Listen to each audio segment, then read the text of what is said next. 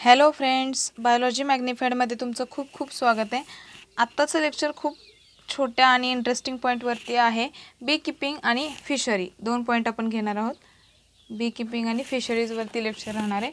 पहिलं बी किपिंग किंवा ॲपिकल्चर म्हणजे मधुमक्षिका पालन थोडक्यात, बरोबर की नाही मराठीमध्ये. तर त्याच्यावरती लेक्चर घ्यायचं. मग काय आहे आर्टिफिशियल रिअरिंग ऑफ हनीबीज. हनीबीजला काय करायचं? नॉर्मली तर ते काय करत असतात सांगा बाळांनो, ते हनीबाय वगैरे मध तयार करतच असतात, बरोबर की नाही. पण इथं आपण काय करतोय? आर्टिफिशियली रिअर करतोय, बरोबर की नाही. डोमेस्टिकेट करतोय, त्यांना पाळतोय, ठीक आहे. मग हनीबीजला मग कशासाठी? तर काय काय मिळवण्यासाठी? बी प्रोडक्ट. कुठले कुठले? हनी आहे, वॅक्स आहे, पोलन आहे, त्याच्यानंतर बी वेनोम आहे. त्यांचं जे आपण मधमाशी चावल्यावर जे आपल्याला सूज येते किंवा काय म्हणतो त्रास होतो, इन्फ्लामेशन होतं थोडक्यात, तर ते वेनोममुळे होतं. वेनोम म्हणजे थोडक्यात पॉयझन आहे त्याचं, जे ते सिक्रेट करत असतात ते. मग बी वेनोम आहे, त्याच्यानंतर रॉयल जेली, हे सगळे बी प्रोडक्ट्स आहेत. आणि महत्त्वाचं अजून एक काय आहे, क्रॉप पॉलिनेशनसाठी सुद्धा ह्या हेल्प करत असतात. आपल्याला माहिती आहे इन्सेक्टनी जे पॉलिनेशन होतं ते एंटोमोफिली म्हणतो आपण. तर ते रिप्रोडक्शन इन प्लांट्समध्ये आपण डिटेल बघितले त्याच्यामध्ये, ठीक आहे. तर हे झालं इंट्रोडक्शन किंवा त्याची डेफिनेशन.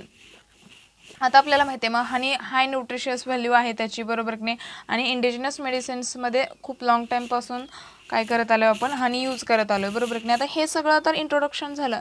बट तुम्हाला ज्याच्यावरती क्वेश्चन येतो तो हा पॉईंट आहे की हनीबीच्या किती स्पेसीज आहेत बाळांनो? 4 आहेत, ज्या आपण इंडियामध्ये सापडतात किंवा वापरल्या जातात. तर त्याच्यामध्ये ॲपिस डॉर्सेटा, हा डॉर्सेटा बघा सायंटिफिक नेम आहे, त्याच्यामुळे मी सेपरेट अंडरलाईन केली आहे. ॲपिस डॉर्सेटा याला रॉक बी म्हणतात किंवा वाईल्ड बी म्हणतात. हिची साईज सगळ्यात मोठी असते. काय आहे? ही सगळ्यात मोठी बी असते. तुम्हाला याचं स्पेसिफिकेशन विचारात घ्यायचं नाही आहे, कोण छोटी आहे कोण मोठी आहे किंवा कोणाचा काय यूज, अजिबात नाही. फक्त तुम्हाला काय करायचं आहे, याची सायंटिफिक नेम आणि कॉमन नेम बस. आणि त्याच्यामधलं हे डोमेस्टिकेटेड स्पेसिस काय आहे तेवढंच तुम्हाला विचारलं जातं आहे. एवढं पाठ केलं की बाळांनो याच्यावरती एक प्रश्न आला की एक मार्क मिळणार आहे तुम्हाला बघा. त्याच्यानंतर ॲपिस फ्लोरिया. ॲपिस फ्लोरिया म्हणजे लिटिल बी आहे. ॲपिस मेलिफेरा म्हणजे युरोपियन बी आहे. ॲपिस इंडिका इंडियन बी, हे तर असं लक्षातच राहील तुमच्या. डॉर्सेटा म्हणजे रॉक बी लक्षात ठेवा. ह्याच्यामध्ये बघा आम्ही या 2 लक्षात ठेवलेल्या. मग याच्यामध्ये फ्लोरिया फ्लावर छोटंसं असतं, असं करून आम्ही लक्षात ठेवलं होतं. आम्हाला सुद्धा हे डिग्रीला ॲपिकल्चर, बट आम्हाला खूप डिटेलमध्ये होतं.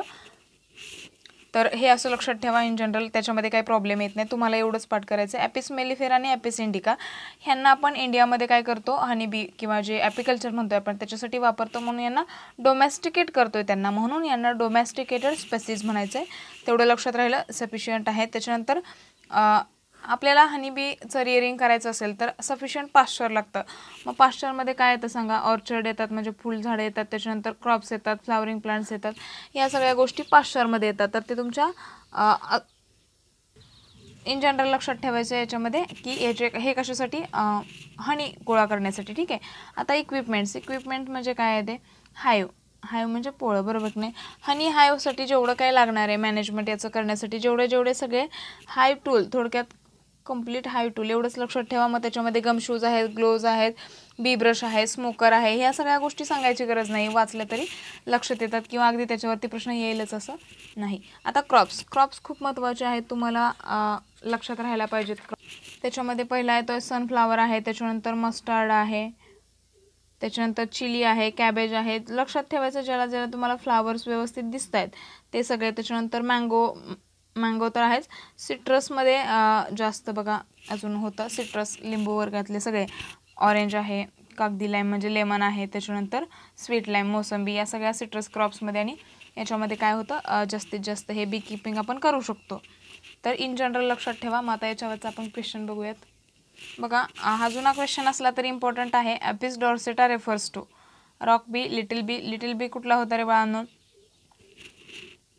फ्लोरिया, बरोबर, ॲपिस फ्लोरिया. त्याच्यानंतर इंडियन बी ॲपिस इंडिका, युरोपियन बी ॲपिस मेलिफेरा, आणि डॉर्सेटाचा कुठला होता?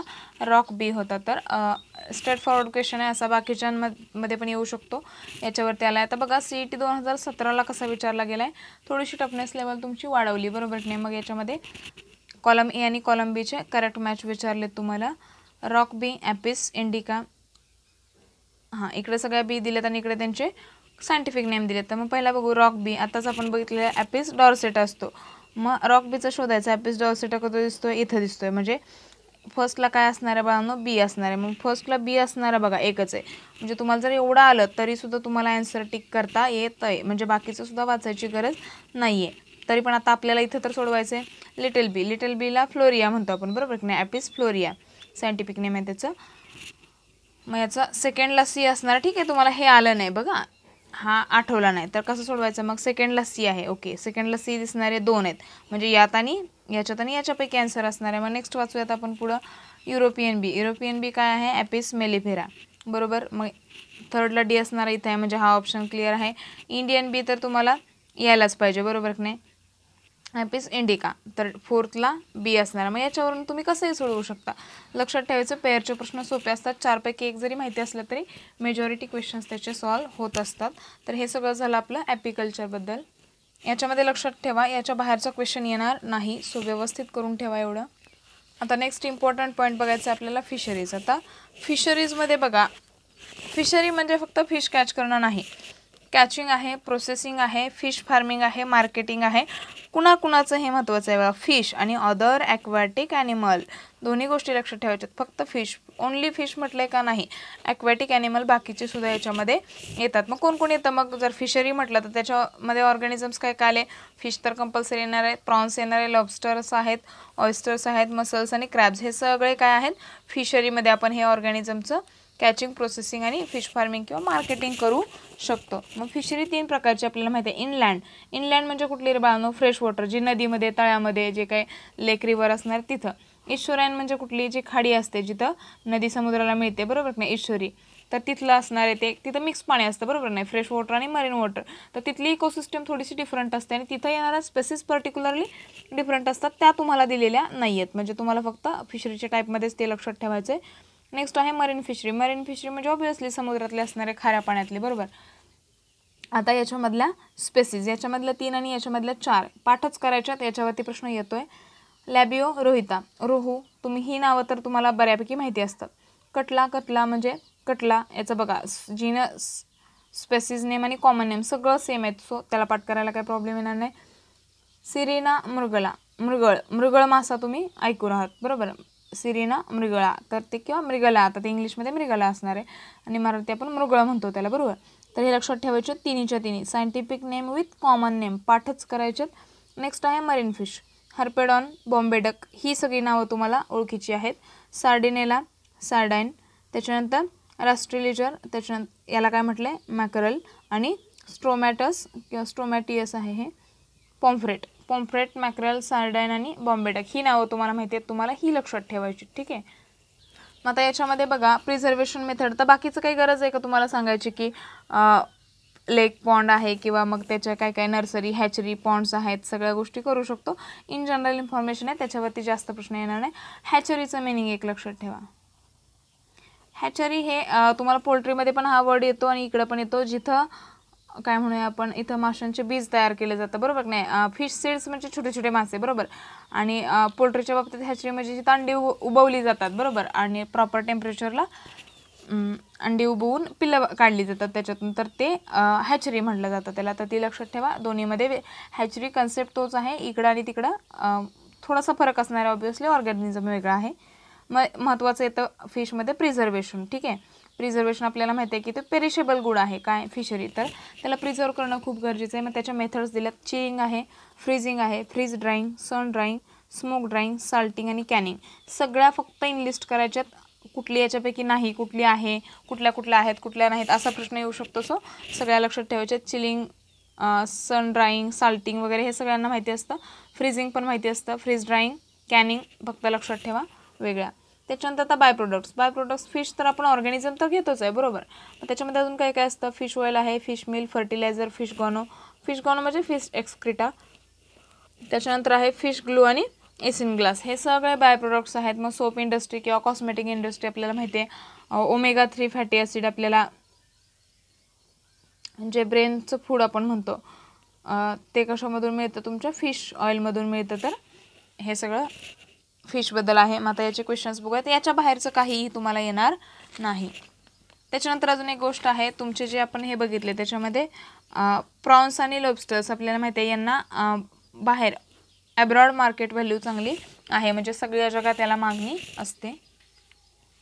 आता मग आपण क्वेश्चन्स बघूयात. बघा, मरीन फिशवरती दोन्हीसुद्धा क्वेश्चन आलेत. 2015 आणि 2018च्या CETत विचारलेत. The marine fish among the following varieties is स्ट्रोमॅटियस, लॅबिओ, सिरिना, कटला. आता हे कटला, सिरिना, मृगळा, लॅबिओ हे सगळे काय होते रे बाळांनो? फ्रेश वॉटर फिश होते. कसले होते? फ्रेश वॉटर फिशेस होते. आणि याच्यामध्ये कुठला तुमचा? स्ट्रोमॅटियस म्हणजे तुमचा पॉम्फ्रेट, बरोबर की नाही? पॉम्फ्रेट हा तुमचा काय आहे? मरीन वॉटर फिश आहे, मरीन फिश आहे. तर हे त्याचं ऑप्शन ए त्याचा आन्सर असणार आहे. नेक्स्ट क्वेश्चन बघूयात. CET 2018चा आहे. All of the following R marine fishes accept, म्हणजे इथं तुम्हाला फिश कुठला आहे विचारलंय आणि इथं कुठला, फक्त क्वेश्चनचा फॉर्मॅट बदलला आणि इथं कुठला फ्रेश वॉटर कुठला आहे विचारलंय. बघा इनडायरेक्टली क्वेश्चन कसा आहे? All of the following R marine fish accept म्हणजे कुठला नाही, थोडक्यात काय? कुठला? फ्रेश वॉटरचा आहे. तसं सिरिना, हर्पेडॉन, सार्डिनेला, रस्ट्रेलिजर हे सगळे कुठले होते सांगा बाळांनो? मरीन वॉटर होते. कसले होते? हे मरीन वॉटर फिशेस आहेत. आणि एक्सेप्ट कुठला नाही आहे सांगा? सिरिना, मृगळा. तर हा फ्रेश वॉटर फिश आहे. आताचा क्वेश्चन तुम्हाला खूप काही शिकवून जाणार आहे. एक नवीन टेक्निक. थोडक्यात आपल्याला जेव्हा उत्तर फिक्स माहीत नसतं 100% की असंच आहे, त्यावेळी काय करायचं, एलिमिनेशन कसं वापरायचं हे तुम्हाला हा क्वेश्चन शिकवतोय. CET 2015चा आहे. बघा टॅग, तुमच्या सगळ्या आयडियाज तुमच्या जुन्या पेपरमध्ये लपलेल्या असतात, त्या फक्त पिकअप करता आल्या पाहिजेत. बस ते जमलं की काही प्रॉब्लेम नाही. Find out correct match. Column A, B आणि C कॉलम दिलेत. इकडे सगळे ऑर्गॅनिझमचे नावं दिलेत. इकडे त्यांचं काय दिलं? सायंटिफिक नेमच्या जीनस दिल्यात, स्पेसिस नाही. आणि त्याच्यानंतर इकडे काय दिलं आहे? मग ते कुठले आहेत किंवा ते काय करतात, कशावरती राहतात, बेसिकली त्यांचं थोडंसं एक स्पेसिफिकेशन दिलं आहे. कुठलं पण कॅरेक्टर असं पर्टिक्युलर जागाच राहायची दिली असं नाही आहे. बघा, मॅकरल, रस्ट्रेजिलर आणि फ्रेश वॉटर फिश. आता मला सांगा, ही दोन नावं मुळात एकाच ह्याची आहेत, बरोबर नाही? रस्ट्रेलिजरचंच नाव आहे काय? मॅकरल, बरोबर. हे सायंटिफिक नेम आहे, हे कॉमन नेम आहे. आणि हा कसा आहे बाळांनो? मरीन वॉटर फिश आहे, बरोबर की नाही? मरीन वॉटर फिश, बरोबर. मरीन वॉटर आहे म्हणजे ही तर पेयर तुमची चुकलेली आहे. ठीक आहे. Honeybee, ॲपिस, wax. आता आपण बघितलं हनीबी काय आहे? ॲपिस डॉर्सेटा, ॲपिस इंडिका सगळे ॲपिस आहे, म्हणजे तुमचं जीनस हे तर इथपर्यंत बरोबर आहे. वॅक्स देतात का? हनीबीचं बाय प्रोडक्ट वॅक्स आहे, म्हणजे हा तुमचा ऑप्शन काय आहे? बरोबर आहे. ठीक आहे, म्हणजे हे तरी पेअर बरोबर आहे. आता नेक्स्ट काय दिलं आहे? मृगळ, मृगळ मासा दिला, बरोबर. फिश, टॅकार्डी. आता ह्याचं नाव होतं का रे? हे मृगलचं नाव काय होतं? सिरिना मृगला, म्हणजे इथं काय यायला पाहिजे होतं? सिरिना यायला पाहिजे होतं, म्हणजे इथंच हा चुकला आहे. मग हा कशाचा आहे? लॅक इन्सेक्टचा आहे. तो आपल्याला पुढं जाऊन बघायचा आहे. समजा याच्याबद्दल तुम्हाला काहीच माहिती नाही, तुम्हाला हे माहिती असायला पाहिजे की नाही बाळांनो, की मृगळचं नाव काय आहे? सिरिना मृगला. तर याच्यामध्ये हा येणार नाही, म्हणजे हा ऑप्शन इथं एलिमिनेट झाला. मग तो मरीन वॉटर फिश आहे की फ्रेश वॉटर? मग परत ठीक आहे बाबा, इथपर्यंत तरी तुम्हाला आलेलं नाही. बघा आता किती चान्स असतात आपल्याला सोडवायला, ते लक्षात घ्या. इथपर्यंत समजा याचा काहीच अंदाज आला नाही मला, ठीक आहे, ओके, मी ह्याला स्किप केला. मग मृगळ मरीन वॉटर फिश आहे का फ्रेश वॉटर फिश आहे, एवढं तर तुम्हाला लक्षात आलं पाहिजे. मग हा कसा आहे? इनलँड आहे, म्हणजे कुठला आहे? फ्रेश वॉटर फिश आहे. म्हणजे याच्यामध्ये ह्या किंवा ह्या दोघांपैकी एकावरून ॲटलिस्ट तुम्हाला ऑप्शन एलिमिनेट करता आलाच पाहिजे, म्हणजे याच्यावरून किंवा याच्यावरून कसंही करा. नेक्स्ट, सिल्कवर्म, बॉम्बेक्स आणि मलबेरी सिल्क. आता मला सांगा, याच्याबद्दल आपल्याला माहिती आहे का? अजून आपल्याला झालेलं नाही, तरीसुद्धा मी हा प्रश्न घेतला आहे. हा ॲक्च्युली सगळे पॉईंट झाल्यानंतरचा क्वेश्चन होता, पण मी आत्ताच इथं का घेतला आहे? कारण हे आपल्याला बरंच काय शिकवतं, एलिमिनेशन टेक्निक. लक्षात घ्या, आपण हा एलिमिनेट केला, हा एलिमिनेट केला आणि हा बरोबर आहे, आणि ह्याच्याबद्दल आपल्याला काही माहिती नाही आहे. ठीक आहे, अशा वेळी काय करायचं? ऑप्शन्स बघायचे. सेकंड अँड फोर्थ काय म्हटलं आहे? करेक्ट मॅच, बरोबर. मग सेकंड आणि फोर्थ, ठीक आहे, ह्याच्याबद्दल आपण काही सांगू शकत नाही, कारण फोर्थबद्दल आपल्याला काय माहिती नाही आहे. First and second, first and second, first 100% चुकीचं आहे, म्हणजे ऑप्शन एलिमिनेट झाला.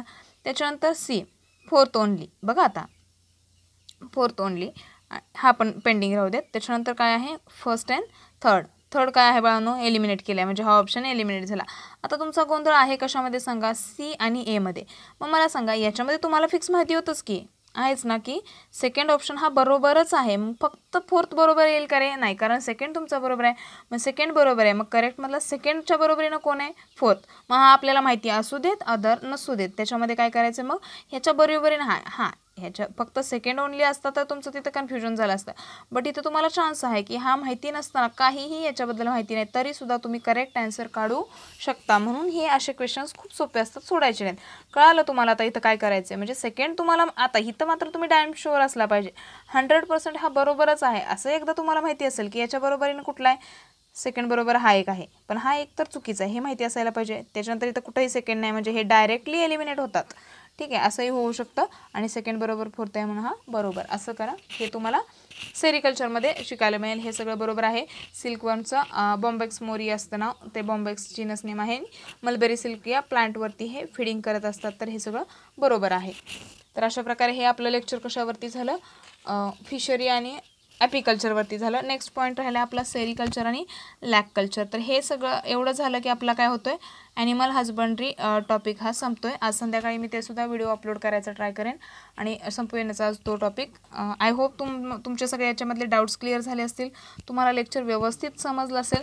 जर समजलं असेल तर चॅनलला शेअर करायला विसरू नका बाळांनो. लाईक करा, सबस्क्राईब करा आणि त्याचबरोबर बेल आयकॉनसुद्धा प्रेस करा. थँक्यू.